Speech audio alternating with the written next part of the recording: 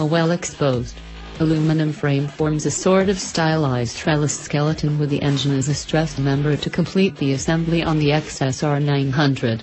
This future, alien look carries right over onto the asymmetrical swingarm that features a split member on the left side to accommodate the drive chain in its guard, and a sharply kinked member on the right.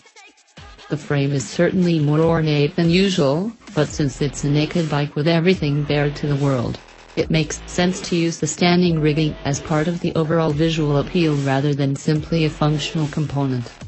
Yamaha was really going for a clean-looking bike with this effort, and the tucked-away monoshock tidies up the rear end nicely. It comes with the usual preload adjuster plus a rebound damping adjustment and 5.1 inches of travel.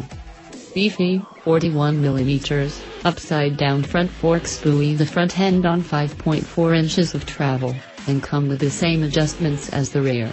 A steering head angle of 25 degrees gives us 4.1 inches of trail and a compact 56.7-inch wheelbase.